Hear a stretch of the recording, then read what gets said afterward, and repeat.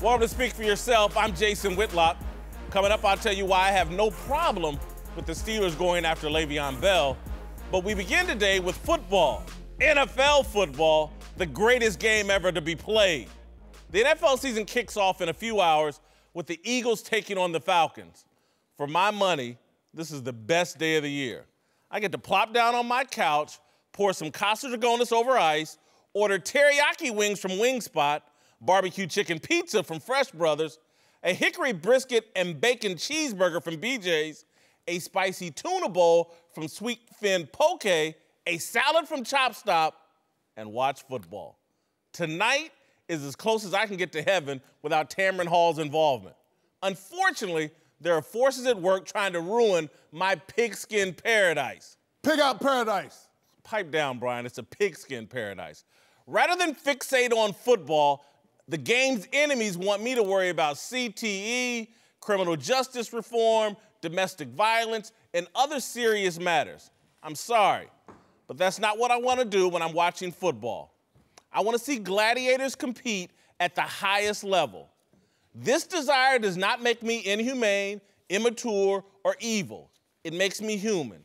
I cannot weigh the world's problems 24 hours a day, and neither can you. You have jobs to work, bills to pay, spouses to please, children to parent, parents to worry about. You have responsibilities. Football is our escape. People who care little of football don't want you to escape. There are a handful of professional football players who want to use the game to elevate themselves under the pretense that they're elevating others.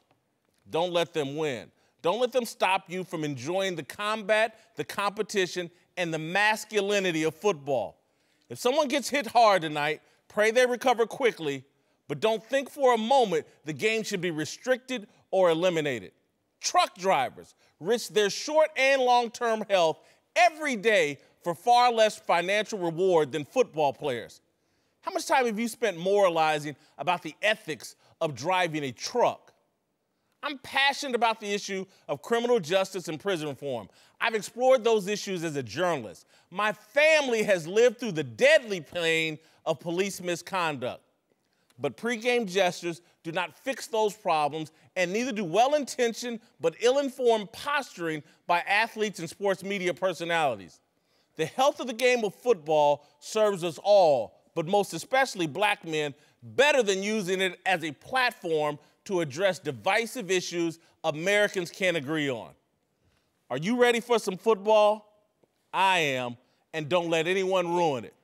All right, joining me now, three former football players, three former very great football players. Greg Jennings, a former Pro Bowl wide receiver. Brian Cox, a former Pro Bowl linebacker.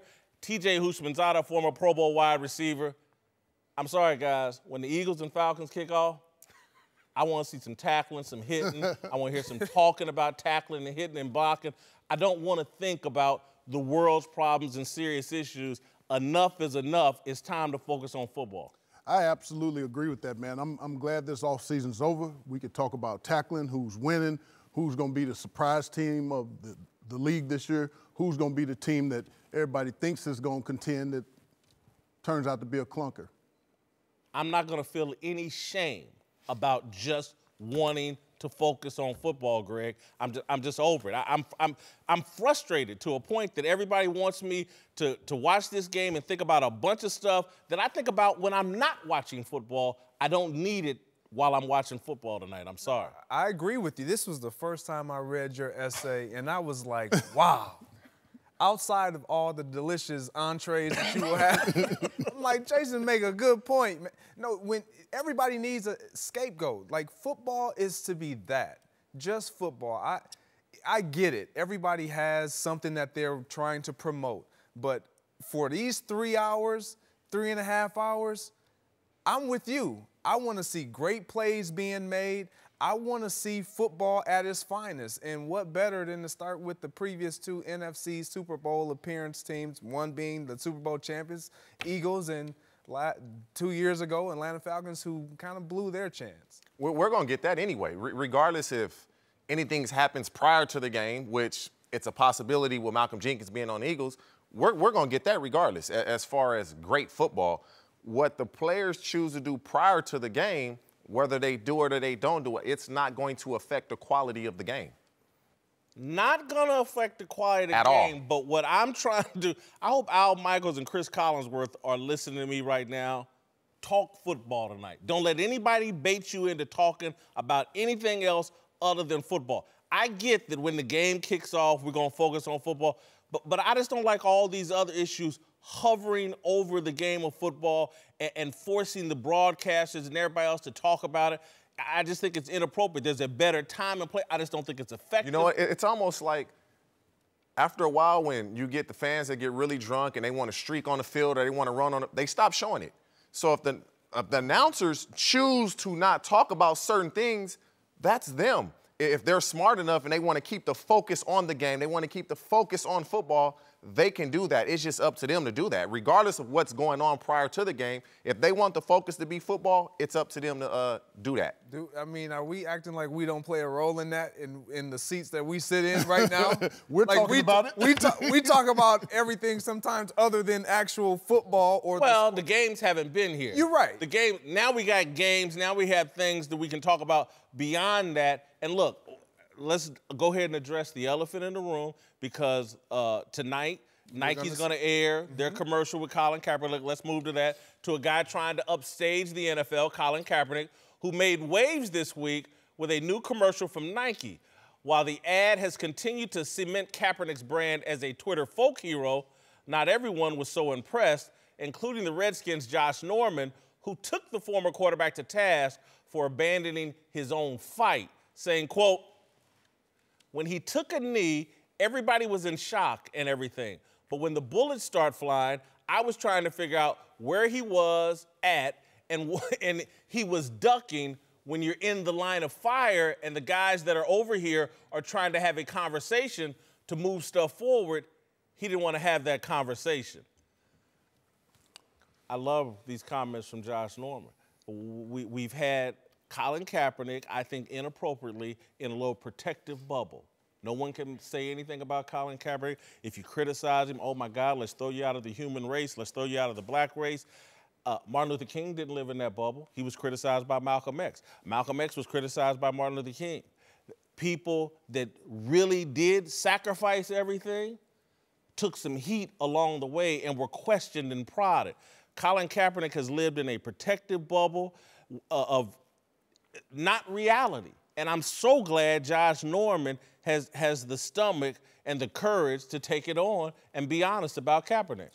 I don't disagree with what Josh Norman said, but to me, Colin Kaepernick's stance was his own personal stance. It wasn't for him to communicate what he was doing. That was his way of saying, I'm going to stand for police brutality and things that happen to black and brown people. So, you know, when Josh says he didn't communicate it to me, he didn't have to communicate it. That was his personal thing. The coalition came behind that. He can set the league on fire, put all the other players in the middle of a controversy, but he doesn't have to say a word. He jumped on a hand grenade, man. Who did? Kaepernick. No, he threw the hand grenade, No, Brian. he jumped on it. He might have threw it, but he jumped on it as well. So it was his own personal No. What Josh Norman is saying is Kaepernick threw the grenade and then ran off into obscurity and hiding, and all the rest of us have jumped on the hand grenade. No, they dodging the bullets. He jumped on the hand grenade. He took the biggest possible risk of his life, losing everything, as the commercial says. He's been out of work, but yet we're still talking about him.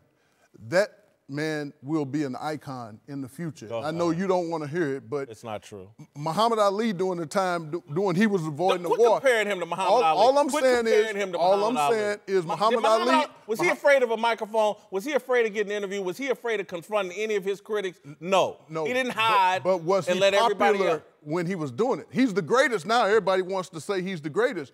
But during the time when he says, I'm not staying out, he took a real stand so and backed it up. He hasn't backed it up, Brian. He's running here. Ain't nothing scared about you. I don't understand how you can support and back up a guy who's scared of his own shadow. That man gave up his future in the NFL to make sure that other people that look like him would have a chance. Number one, when he did this, he never thought in a million years I'm losing my football career. Right. He never thought that it would be over. And was this thought out? Absolutely not. It wasn't thought out. But you're not thinking of, you don't have a plan when you think, oh, I'm out the, if he knew my career is over, he attacks this differently. He goes about this in a different way. We're all African-American men up here, and we're all up here because of football. But he saw something. He wanted to make a point. He had a big platform being the NFL, and it was not thought out. And that's okay because you don't think the repercussions are going to be this bad. Now, if he could go back and do it again, his plan of attack would be different. And what Brian, he did jump on a hand grenade. Everybody else just followed suit. They piggybacked on what he was doing because nobody had thought of doing this before Kaepernick. All they did was follow suit. They followed suit.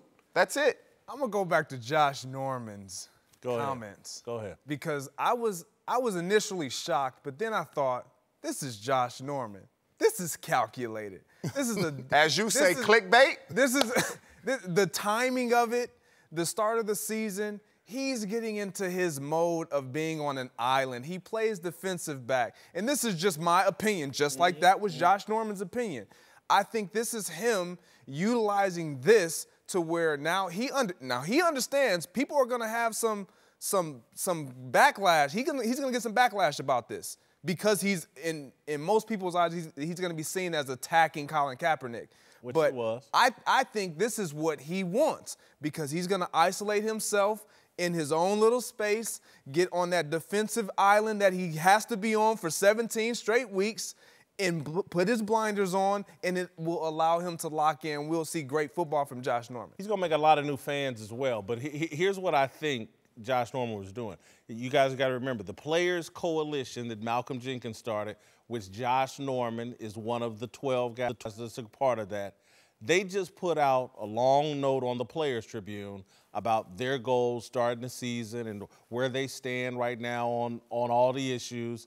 And they, in that letter, they showed Kaepernick some love. But I think Josh Norman raised his hand and said, I'm going to step away from this note we're putting out and we're all signing our name to, and I'm going to tell the truth about what we really believe about Kaepernick. But all of us are going to sign our names to it. Josh Norman is going to be the guy that steps out and says it because this is what I believe they believe.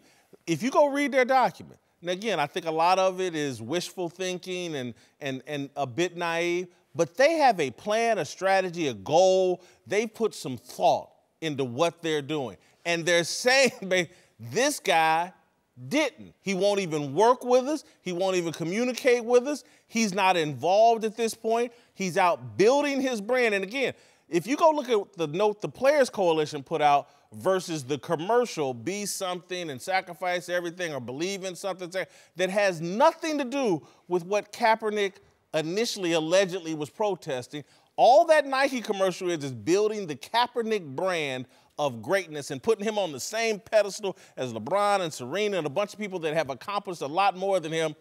I love what Josh Norman's doing here. He's speaking the truth. Jason, would there be a Players Coalition if it wasn't for Kaepernick? No. Would they get the $90 million from the owners to fight social injustice in the communities? No. Must be 1201. So all this happened because must be Kaepernick. 1201. All of it happened because Once of Kaepernick. a day, you're right, at 1201, and you just made some good points. That is a very good point. But just because his non-thought-out actions led to something. Change. He didn't intend, he led to, we'll see if there's some change. We'll see, look, we'll see $90 if million there's is a change because the NFL don't hand out money. I understand. $90 million, who knows? They could take it to Vegas and blow it. Who knows? Who knows if the money's going to affect real change? Again, I've seen a lot of charities blow money now. But I have to give you credit. He did spark something in Malcolm Jenkins, Josh Norman, and all Torrey Smith and all these other guys that they're following through with. I think they have a right to be disappointed that Kaepernick's not coming along with them. Okay, and I'm going to defend Kaepernick with this. He hasn't played in the NFL in 2 years. Why should he show up? With that, he has a lawsuit against the NFL. He can't get on that coalition and he's suing the NFL. Like that, that's why he's not involved in that. And he hasn't played ball in 2 years. Why would he be out? Nobody wants to hear from him at this point. What do you mean no one wants to hear from him? You got him on a pedestal like he's Gandhi. Well, he's going to be up there with Muhammad Ali one day. See, I think what Kaepernick did, it was thought out. It just wasn't as thought out as the coalition because they had time to then look and see what went wrong. All the backlash that he received. Exactly, and now they like, let's do it this way. Let's make sure we do it with a different approach. And so that's what we're seeing. But with Colin Kaepernick not being, he wasn't invited to the first sit down, the first meeting. He was invited. No, he was not. No. No, he was not. He was invited afterwards. Because you can't get a hold of, you know what? We got 3 new inductees to the Kaepernick Hall of Fame. We got 3 new You don't even say the man's name to the right. Kaepernick. Kaepernick. Wow. It ain't No, Kaepernick. there's Kaepernicks. You are He said Kaepernick. Kaepernick. He's Kaepernick. You cape up for Kaepernick. That's why I call you a Kaepernick. And I'm you going to stand with that brother. I'm first standing with that ballot brother. Hall of Fame Kaepernick. I'm Brian standing with Cox. that brother. UFC bantamweight champion T.J. Dillashaw loves the fight, loves the strategy. And you know what else he loves? Toyo tires. Because like Dillashaw, Toyo tires are tough as they come, and they are the official tire of the UFC. There's a lot to love about Toyo tires. Aggressive design, proven on and off the road capabilities, tires for any weather, and the toughness to back it all up. There's a confidence that comes with tough tires. So no matter what you're driving, no matter where you're driving, you can count on Toyo tires. Tough people love tough tires. If you're tough, these are the tires for you. Toyo tires. The next time you need tires, ask for Toyo, the official tire of the UFC. Learn more at toyotires.com/UFC. All right, welcome back. Greg Jennings, Brian Cox, and TJ Houshmandzadeh are back. Let's move to Pittsburgh, where the feud between Le'Veon Bell and the Steelers is heating up. After Bell failed to show up at camp yesterday, several of his teammates sounded like they've lost their patience with the all-pro running back.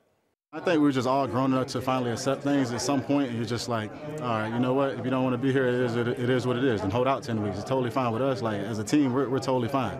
It takes 11 guys, not just one. Do you take this personally? No, him not here now? Plays out the way it has. Honestly, I'm such a team guy that doesn't affect me at all. But at this point, it looks like to all of us that he's not in the game plan. So we're going to move ahead with Connor, and Connor's eager and ready to get out there. In the ultimate team sport, we've created a league of individuals in a sense. I know the league is all about get your money, get paid. I love it, but my perspective is a whole lot different now. I'm in year 10. This guy, what is Le'Veon about to go into year 7? You know, you're not getting younger, so win it, get paid next year. I get it, I understand it, get your money, but I don't know, at least let us know. Ramon Foster also tweeted out a picture of Le'Veon Bell looking like, where's Waldo? All right, listen. My gut doesn't like them talking this kind of trash. But if I'm a Pittsburgh Steelers fan, I got to be honest with you, I'm thrilled to death. These guys are all in this year about winning, and this team, I don't like them really talking smack on Le'Veon Bell, but I think it's an indication that the Steelers, to a man, are all in about this year and trying to take advantage of Big Ben being in the best shape, Big Ben being at the end of his prime, Antonio Brown being at the beginning of his prime. I feel like Mike Tomlin's got this team on edge in the right way for the beginning of the season. Well, Jason, I was laughing because yesterday we had the conversation, and I was saying that, you know, from a player standpoint, when you look at what Earl Thomas said, talking about not letting my teammates down, not letting the city down, the fans, that's what's happening with Le'Veon. And the players stood with him in the preseason, but now when the regular season starts, I'm not counting your money, but you're messing with my money now because we need you to be among the best teams in the league, and you can't give games away. So, you know, I don't have a problem with what the Steelers are saying. I think Le'Veon is getting bad advice from a DC, his agent, and I'll talk about that a little bit, but I want to let the other guys, you know, chime in here. But it's not a good situation. You just want to celebrate being right for a change again. Man, that's one time each day. The way they're talking, y'all both wrong. 100% wrong, ain't even close to being right. This is like unreal.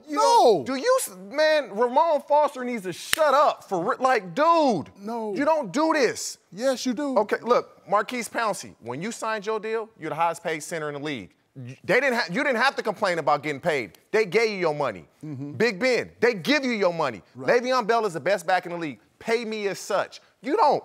Mike Tomlin, you talking about, oh, he has his team on edge. Mike Tomlin is tripping because you get in that meeting and you say, don't comment on Le'Veon Bell. You know you're going to get asked this question.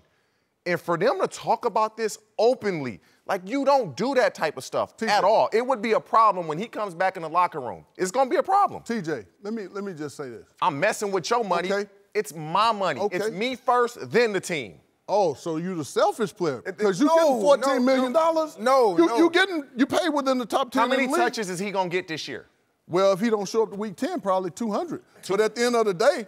And that's a lot in 6 weeks. At the end of the day, here's the issue. It's a team game from my standpoint. I'm not messing with your money. I stood with you doing preseason. I said, hey, man, this guy needs to be paid. He's one of the best. But when we come in here on week 1 regular season, it's time to roll. We got to put that behind us. You got $14 million on the table. 2 years will give you 26. Again, I'm not counting your money. That's your deal. Yeah, you but I'm saying, you hurting my money now. No, how am I hurting your money? You stopping me from potentially having a chance to go to the Super Bowl because you are the #1 bell count. You are the guy that we count on. You're making my point. But Pittsburgh, as an organization, has decided that they don't want to give you the money because, again, as I said yesterday, I believe there's a defect. The second thing, DC, his agent, is trying to put himself on a platform and trying to get ahead in recruiting, saying we don't want Le'Veon to have those kind of numbers this year running, touching the ball that way because we're trying to protect him from getting hurt. If I'm an organization looking at this, next year I'm damn sure not going to pay a 27-year-old running back. They not paying him anyway. No, I'm saying the organization that a DC thinks is going to pay him, I'm not going to pay him that kind of money because this guy seems to be the kind of guy that if he gets paid, he ain't going to go to work. Go ahead, Greg. I'm with you. Right. Hoosh. Y'all I'm with selfish. you. You're on the right side. We smart. It has Y'all nothing to do selfish. with you talking about they not counting. You talking about they not counting his money. He's comparing. He's making 2 and 3 and 4 times more than me. So what? What they're disturbed about is Wednesday they thought he was coming in. Because it's time to roll. Hold on. David DeCastro says we thought he was gonna be here today. This was a couple days ago. He makes us all look kind of stupid. That's their problem. He didn't show up. Number one, they should have never, Pouncey should have never said, oh, he'll be here Wednesday. Well, don't say that. He's a captain. No, it doesn't matter how much. Ben made his statements, we ain't saying nothing about Ben. No, Ben ain't talking about he's not talking about his money. He's not talking about, man, he's selfish or we basically see who he is. This is, you my guy. You my guy. I thought you was my guy. Because I'm going to come to fight for you. If you get in a fight on the street, B-Cox coming throwing haymakers. We going down together. Why aren't you backing me and telling them to pay me then? I did all preseason. Now they didn't pay you. No. You didn't sign your tenure to make your $14 million. See, this is we need to win. I want to win. When you were playing in your prime, when Emmitt Smith had his holdout, what did Charles Haley do? He had a fit. Like, y'all better get him in here throwing helmets through the wall. Like, well, that was before they knew Charles Haley had all the mental issues. No, I don't want to hear that. Let me ask this question to the guy, Greg and TJ. To the selfish guys. Yeah, well, to the guys with a different point of view. Do y'all think there maybe is what Brian's saying? There's a defect somewhere, and Brian's putting it on the agent. I'm saying, if his relationship with his teammates was better previously, in the previous years, would they be doing this? I think there may be some guys in that locker room, like when he showed up 5 minutes left in a walkthrough on Saturday before a playoff game, there's other things he's been doing along the way that they feel like we don't have to support him we don't have to die on the hill with Le'Veon because he hasn't been dying with us. That's fine. But don't talk about this. That's okay. This is what's happened. The organization and Mike Tomlin, they got the players fighting a battle for him. That's all. Dude, Mike Tomlin is okay in this, and that's not cool. Because if they get parked this week by Cleveland and then they lose their next game, they go, oh, man, they distracted by – man, just worry about you. Worry about the game. If he shows up, he shows up. I can't worry about just me because – if you got so much faith in James Conner, you ain't tripping on Le'Veon not being here. What bothers me? I've never said that. What I'm saying, though, is week 1, right now, these games are now important. They are now for real. It's not some, let's see who the rookies are, let's try to figure out what our team is. We know what our team is. You are one of the big 3 on our team. We are dependent on you. If we go out there and we get off to a slow start and we start to struggle, you lessen my opportunity to potentially make the playoffs and make the Super Bowl. Now, that's messing with my money. That's how we get into the messing with my money. Brian, what you're making messing a great with point. your money, but they not messing with his. Exactly. He messing with his money. He didn't sign the tender. He got $14 million on the table. See, come on, He man. hadn't signed his tender. When you look $14 million ain't good money for a running back. When you look at the landscape of what has been transpiring with contracts, even let's go with just the running back. Look at what Todd Gurley got. You mean to tell me he can't get 3/4 of that? He has to get something. Well, what's the difference? Todd Gurley showed up. It's a difference. You got to show up to get paid. Jason, football players want to play. To your point, I think there probably is some type of defect. But like you said, so what? You don't talk about what's going on in my pocketbook, measuring what I'm potentially making or what I could make or why I should be in because I'm making more than you. That has nothing to do with it. We gotta go. Okay. The last thing I'm gonna say on this, and I'm sorry you don't have a chance to respond, is somebody I was looking for. One of these players said something about the league being more about the individual now, and that was Ramon Foster. Okay, Ramon Foster said that. And I think that's a growing sentiment around the league because some of these players think the same thing that I think. That some guys on the team, from Antonio Brown with the Facebook Live to everybody with their Twitter brands, it's all about how I can use football to elevate myself. And so when I hear them talk about this individuality, I think there's also some guys, and again, I don't want to put words in their mouth, but I think it's part of it. It's just they look at the Kaepernick thing, they look at the Players Coalition thing. It's like everything's not about football anymore. And so, Brian, you're asking for, I'm sorry for not letting you respond, but it's like you're asking for people to have that old school, it's all about the team deal. But if you look across the league, it's all about your social media brand. It's all about what you're doing for this or that. It's not just about football anymore, Two Brian. words, salary cap. That's made the game a selfish game. Before the salary cap, everybody. When guys get released, nobody cries about that. Nope. Nobody cries about when a guy gets released. Let me say this about the Nobody. salary cap. I've never believed in, and we'll get to it, the Rams. You think they got a salary cap? If an owner's willing to come out of his pocket with upfront money, the salary cap is irrelevant. Thank you. All right, welcome back. Greg Jennings, Brian Cox, and TJ Houshmandzadeh. Cox just told an incredible story about how much money he threw away with the Jets. All right, but let's move to Philadelphia, where the NFL season kicks off tonight with the Eagles hosting the Falcons. The Super Bowl champs have been enjoying a victory lap this offseason, with Coach Doug Peterson and Nick Foles both writing books, Lane Johnson continuing to trash talk the Patriots, and Malcolm Jenkins launching a silent protest during OTAs. Listen, I think the Philadelphia Eagles are full of themselves. I think they're going to get a big batch of humble pie tonight. I don't think they're going to be repeating. I don't think they're ready for the start of the season. They've been on book tours and celebration tours and arrogance tours. I don't think they're ready for the start of the season. Neither do I. And you look at the preseason, they've struggled offensively. The one thing that they are still capable of is playing really good defense. And so I think the defense will keep them in it early. You can't really go by the numbers of the preseason because no real game plans are being put into place. Now you start real football and you start cutting down the playbook, not calling all the plays, putting the things in that Nick Foles is comfortable with. I think the offense will do a good enough job. I think they beat Atlanta tonight. I don't see them as competing for a Super Bowl this year. I do think that the hangover will get them. Every team is going to be ready to play. You go through all Every season. team is going to be ready. You played for the Bengals, TJ. And they're going to be ready. They're going to win the division this year, too. They're going to win the division. Remember, I told you that. Every team, when you go through an offseason and you go through training camp, everybody feels like they got a chance. They're going to be ready to play now. Are they going to win tonight? I don't believe they're going to win tonight.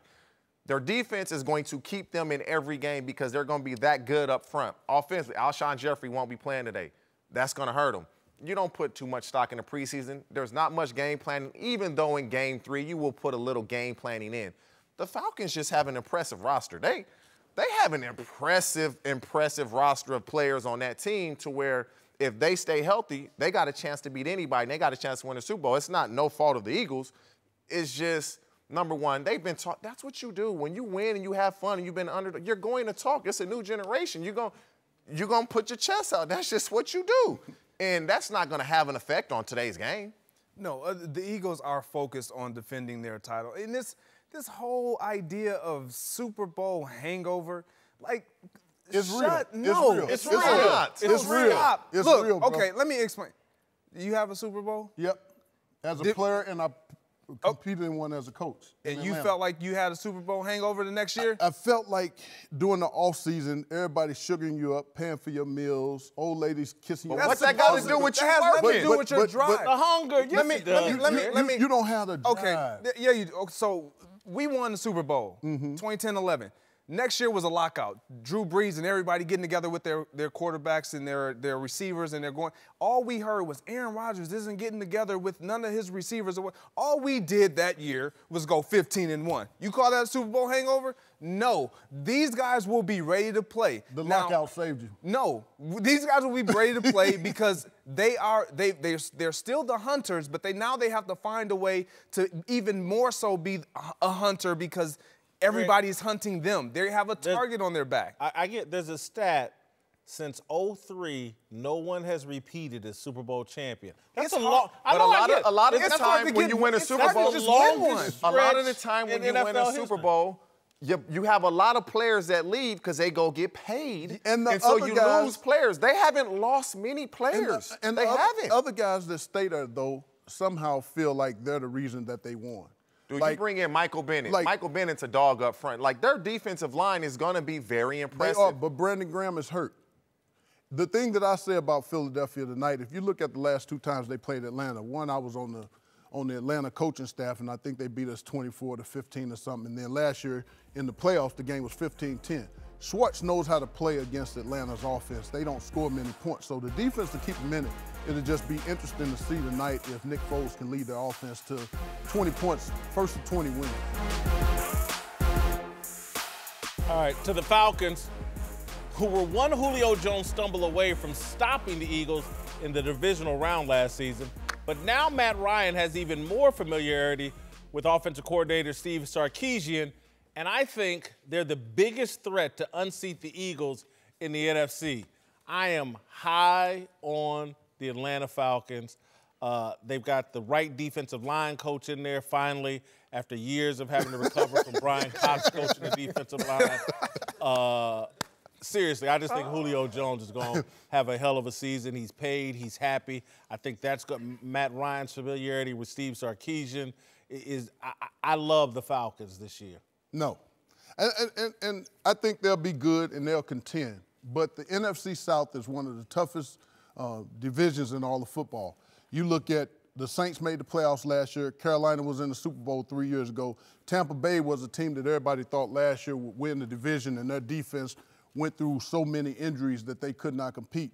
Tampa is a team that I'm looking at as a surprise team to compete and come out of the NFC South. Can't even play. It don't matter. He got 3 games. When he comes back, they'll be 1-2, and they're gonna run. I'm telling you, their offense is phenomenal, and the defense won't play as bad as they played last year. That's a team that I'm looking at coming out of the South. Man, I'm a Green Bay Packer. What they do to you in Atlanta? Man, I just said no. I think Atlanta's gonna be there, and I just said whoever comes out of the South. It's a really good he got division. fired in Atlanta. But I'm not mad though. I just want Greg to know. My son plays for Carolina. If you didn't know. And I didn't say Carolina. I didn't pull Carolina out of my head. I said Tampa Bay. Carolina didn't fire you. I like the Falcons. I like the Falcons a lot. I don't like them more than I like the Vikings, and that's a whole nother topic. But I like the Falcons. I was down at their practice 2 weeks ago. Mm-hmm. And it's different when, and again, you've been in that culture. Mm-hmm. But when you get to see them play, and my whole outlook on Matt Ryan and his approach to the game, you know, him not showing that fiery side of him, that leadership that we want him to show, he has that. He has it. He has that. I like the way Dan Quinn approaches these guys. He builds trust with his players to make sure. Julio Jones didn't see a snap. Now, I would just hit you on one spot here. Who's going to replace Taylor Gabriel? That was the one guy that can stretch the field. Okay, Mohamed Sanu is a really good player, but he's a possession receiver. If you look at he's underneath. Look at the Falcons skill guys. You got Julio Jones. You got Mohamed Sanu. You got Ridley from Alabama. Yeah, he's you a got slot receiver. Tevin, the running back. You got Devontae Freeman. Mm-hmm. They have arguably the best set of skilled players in the league. Did they have him last year? Yeah. What happened? New offensive coordinator. Couldn't get it together. Matt Ryan's going to have to form that cohesiveness with Sarkisian to where they get on a roll. When he calls a play, you know what defense he's expecting. So you already have an idea of what you should do with the ball. Who's the speed? You lost Taylor Gabriel. That was the guy that took the top Who's off a opposite speed? Julio. Yeah, Julio Jones is a speed. No, I'm saying you need somebody opposite Julio. Calvin because Ridley can Julio run. gets taken. He takes 3 defenders. And Calvin Julio is the best in the game. Everybody talk about Antonio Brown.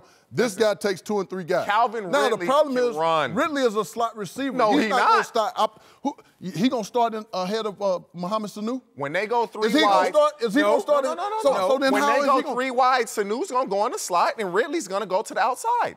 That's what's gonna happen. Is he as good as Taylor Gabriel? He's better. Man, you've been smoking something. You've been I smoking know. hookah. Okay, You've been hey, smoking hookah. I ain't never smoked nothing a day in my life, and I ain't gonna start. So to answer the best team right now in the NFC, Green Bay Packers. TJ, I don't know if I told you this earlier, but Atlanta fired Brian Cox. So Green Bay Packers. The Green Bay Packers are the LA Rams. Green Bay Packers. The LA Rams. LA gonna have to go to Lambeau Field in the playoffs.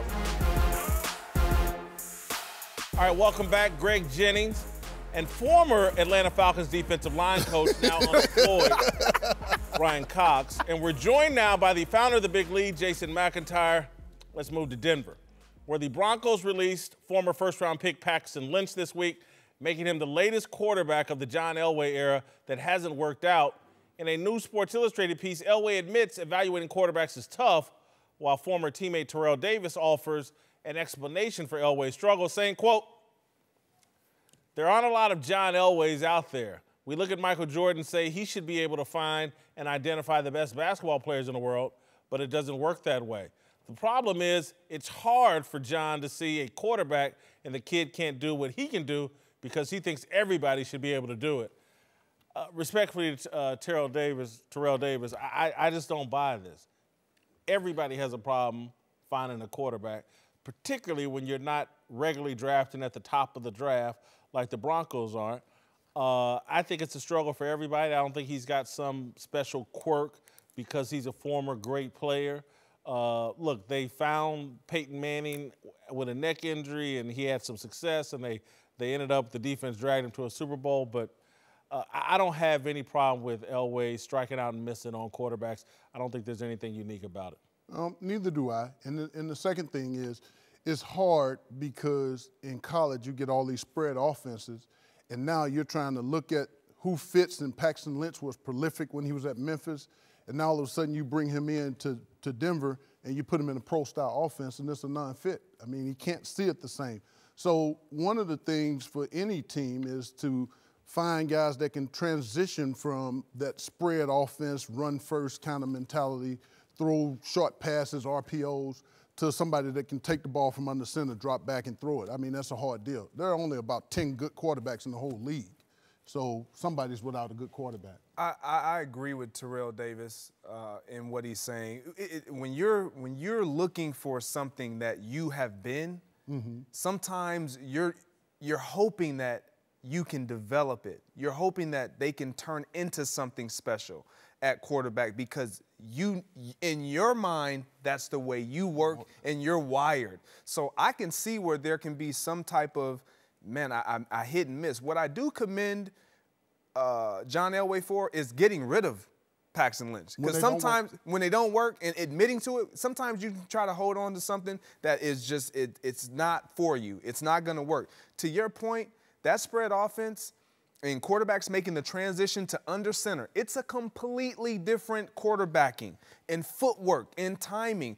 Being under center and footwork versus spread offense and not really having to utilize footwork, completely different timing. It's a growing curve. I love the excuses for John Elway. I mean, geez, he's just such a great quarterback. It's so difficult for him to find someone on his level.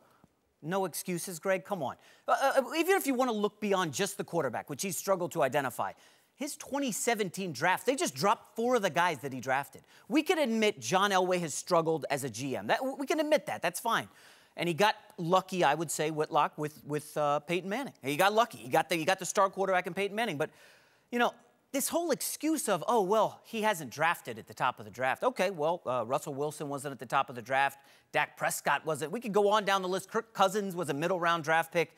I know Elway was a great quarterback, and the fact of the matter is he can't draft quarterbacks. Would you say Kirk Cousins is the end-all, be-all? I mean, when you look at Russell Wilson and you look at Dak, They were lucky to get those guys. Nobody ever thought those guys were going to be what they are. That's why they went in the 4th and the 3rd round, respectively. So Kirk Cousins is not a guy that everybody's, like, oh, this guy can win the Super Bowl. Washington let him go for a reason. He just got $90 million guaranteed. That's the market, though.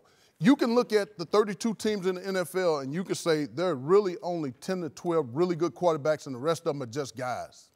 My point that I think sometimes gets overlooked about the quarterback or just anybody, it's the spread offense and all that, but I just don't think you ever know how any young person is going to react when you hand them millions of dollars. You don't know how that's going to change them. And then getting dropped into an NFL locker room is a unique experience. Some guys just aren't ready for that. I can remember a guy I grew up with, Jeff George. His first center was a guy named Ray Donaldson. And Ray Donaldson was a very difficult person, a very difficult person to work with. And instead of wrapping his arms around a rookie quarterback, he kind of tortured him and played pranks on him and did all kinds of things that muddied up the situation in Indianapolis. So I just think it's a crapshoot for anybody at quarterback when they're drafting. You drop those kids into an NFL locker room, and some of them get swallowed up. This was a Denver team that just won the Super Bowl, had a good offensive line, had good receivers. He couldn't beat out Trevor Siemian in back-to-back training camps. This is a massive whiff, guys. I understand that, but you're saying that we're defending Elway, but in the same article, John Lynch makes the statement that I don't even scout safeties because of that very reason, because I'm looking for me. All right, welcome back. Brian Cox is here for Last Call. Let's move to the Rams, where Executive Vice President Kevin Demoff just revealed that the team made a serious effort to trade for Khalil Mack. The Rams have already shelled out tens of millions this offseason. Brian, how could the Rams possibly afford Khalil Mack? Because their owner doesn't care about giving out the cash out of his pocket. So if you make it guaranteed money, you can sign more highly touted players. I've said this for years. People in Kansas City will remember I used to champion the no salary cap limit soldiers, is what I used to call the Kansas City Chiefs, and wanted to pressure Lamar Hunt into spending as much money in signing bonuses because that's how you stretch out the cap. Obviously, the Rams aren't afraid to spend that cash. All right, football starts tonight with the Super Bowl champion Eagles hosting the Falcons. I don't see Philly defending their title this year. Brian, I'm picking Atlanta and the Pittsburgh Steelers to meet in the Super Bowl. Who are your Super Bowl picks? Green Bay Packers in the NFC for sure. Now I got Green Bay with no defense. Their defense, Mike Pettin was the best player move, non-player move of the whole offseason. They got Muhammad Wilkerson from the Jets, who didn't want to work in New York. He's back under Pettin. He'll work. They drafted 2 cornerbacks, so they'll be good. The defense will be good. I don't know who's coming out the AFC, the Patriots, the Chargers, or the Houston Texans. Those are the 3 teams. Patriots, Chargers, or Houston Texans. Chargers is kind of a sexy pick. I love their defensive ends. They're certainly going to pressure the quarterback. I'm just not a big Phillip Rivers guy. Football tonight!